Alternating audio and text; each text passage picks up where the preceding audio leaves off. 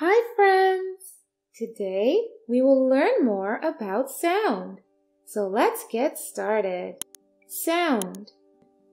As sound gives us information about our environment.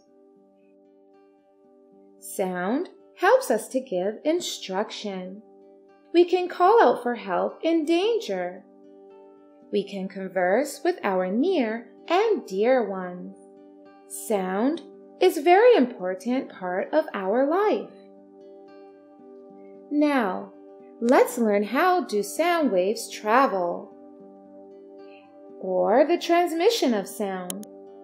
Every sound is produced by some vibration, and vibration is a back and forth movement of some object, like the back and forth movement of our vocal cords when we speak, back and forth movement of the string of guitar, etc.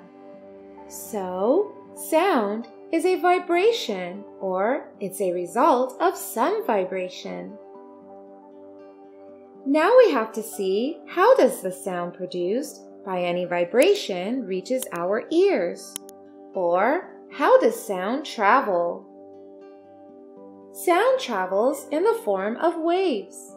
And there are two types of waves: transverse waves, longitudinal waves. Longitudinal waves. In longitudinal waves, vibrations move parallel to the direction of the wave. Here, the particles move side to side. Here you see the movement of slinky. Here, the movement of wave in the slinky is an example of longitudinal waves. Next is the transverse wave. Here, the vibration travels perpendicular to the movement of the wave, or the particles move up and down, and it resembles the waves in the sea. Sound waves travels as longitudinal waves in air and water. And in solids, sound can travel both as longitudinal as well as transverse wave. Now we will learn part of different types of waves. Parts of longitudinal waves, parts of transverse waves. Let's first learn the parts of a transverse wave. First is the resting point. It is the line that runs in the middle of the wave. It divides the wave into two equal halves. Next part of the wave are crest and troughs. Troughs is the lowest point in a wave. Crest is the highest point in a wave. In this wave, we have 3 crests and 3 troughs. Next is the wavelength of a transverse wave. It is the measurement of distance between 2 crests, or 2 troughs. Like this, that is between 2 points, this is 1 wavelength. You can also measure it here, that is between 2 troughs.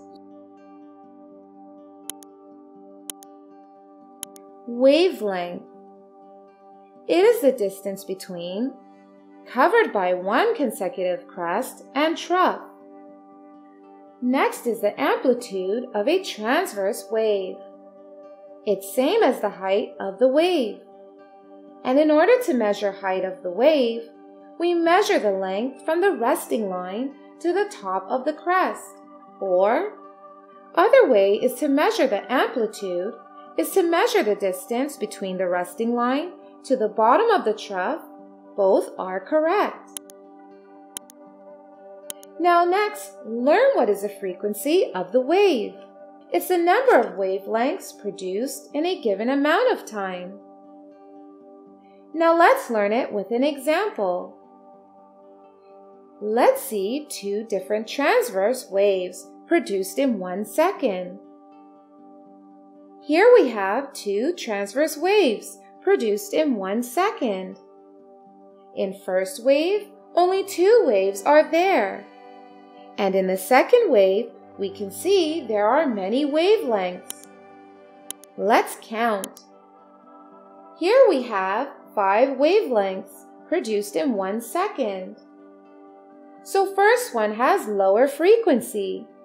Then the second one has more frequency. That is, more number of wavelengths are produced in 1 second. And we know what's a wavelength. It's a distance between 2 consecutive crests or 2 consecutive troughs, or the distance between covered by 1 crest and 1 trough. So, the wave which has visibly more number of crests and troughs has more frequency. So we have learned parts of transverse waves. Now let's learn the parts of the longitudinal wave. And in case of the longitudinal wave, particles travel side to side in the direction of the wave. Let's first learn what is compression in case of longitudinal waves.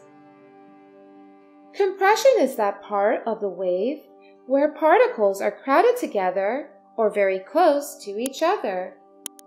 Like in this wave, you can see at 3 places there are particles gathered together. So there are 3 compression in this wave. Next is what is rarefaction. It's the places in the wave where particles are not close to each other. They are at more distances than compression. So, you can clearly see in this wave there are 3 rarefaction in this wave. Next is wavelength in longitudinal wave.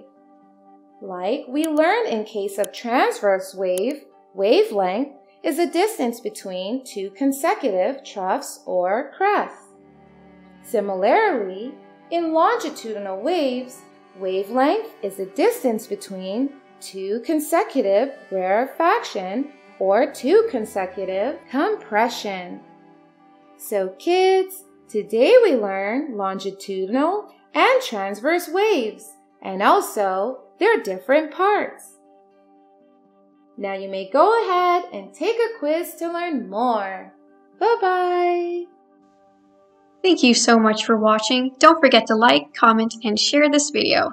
And if you want to see more fun videos, you can hit that subscribe button. You can also follow us on Facebook and Instagram for more content. Bye-bye!